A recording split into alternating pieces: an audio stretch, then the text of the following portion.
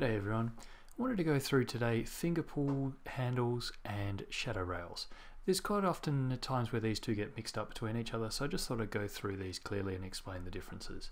So first of all, I've got a basic drawing here. We're going to start with looking at the finger pull handles. Okay, so here I've got my door handles. I'm going to go to finger pull and select one of these. Same for my drawers. I'm going to select one of these. Okay. So now my drawing properties has got my finger pull handles. Now as you can see here in the drawing, we have a finger pull handle on the top of our drawers and also our doors. You can see that they actually cut back the size of the door by the prescribed amount. Same with the door, and they actually come out with the doors as they open as described here in this example. Alright, now let's have a look at shadow rails. So we're going to turn off the finger pull handles because we don't need those when we're doing shadow rails. They'll actually interfere with the settings.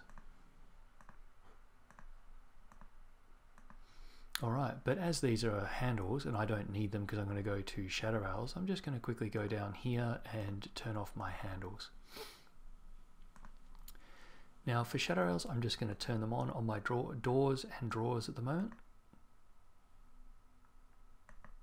I'm going to go to 3D and have a little bit of a look. Alright, now you can see that there is the shadow rails come on. They're actually mounted to the top of the cabinet here and the door overlaps them. As we move over to these drawers, you can see they're between each of the drawers and each of the drawer fronts has an overlap over those rails.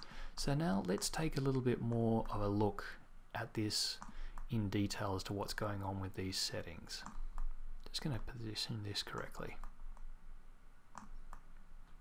Alright.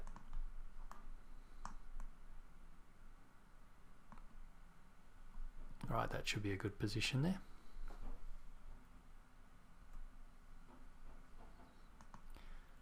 So let's go through these settings in detail. In the topmost drawer position we have the height. This is the height of the topmost shadow rail. Then we have the height drawer, which is the shadow rail height that are not the top ones. These ones are often found between each individual drawer. Then the setback is how far each of these rails is set back from the front of the carcass. With a setback of 0, they'll be positioned flush with the carcass. As we move down the screen here, we get the top of door or top drawer, and here we can see how much we are asking it to overlap the height. So we are overlapping 25 millimeters up here at the top. Now when we look down at the next row, we get the top of lower drawers. This is referring to every drawer front that is not the topmost one. So here we are once again overlapping the height drawer by 25.